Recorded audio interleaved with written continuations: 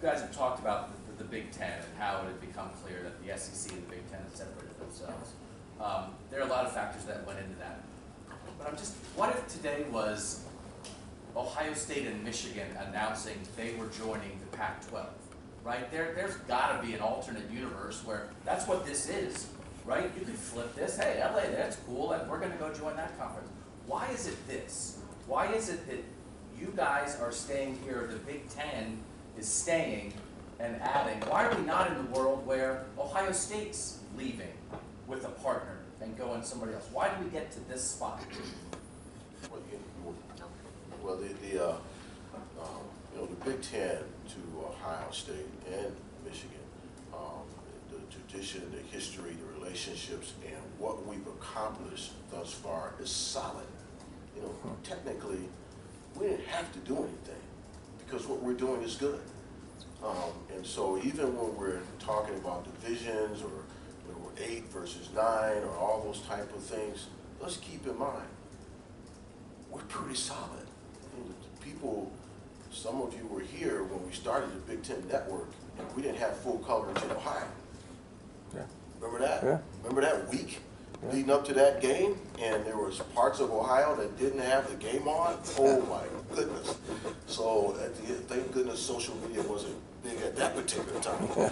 But the reality is the Big Ten is solid. So the only time in my tenure that I ever had that thought in my head was during the pandemic when we couldn't play. That's the only time that I talked to the boss about, maybe we just go independent. My emotions were driving me more than my rational thinking. But the Big Ten solid, is great. And so we're a place where schools want to be. And so bringing them in strengthens the Big Ten for all the reasons we talked about. And there's no reason for, in my view, for Team Up North or us or Wisconsin or anybody to think about leaving something that is very strong. We just made it stronger. So I get excited about the possibility of 24. But to your question, in my 17 and a half years here, it's only been one time we thought about, okay, let's go independent, we'll see if we can get our own deal and do that world. So. How long did that last? Yeah, how long would that last? How long did that last, your feeling? Seconds.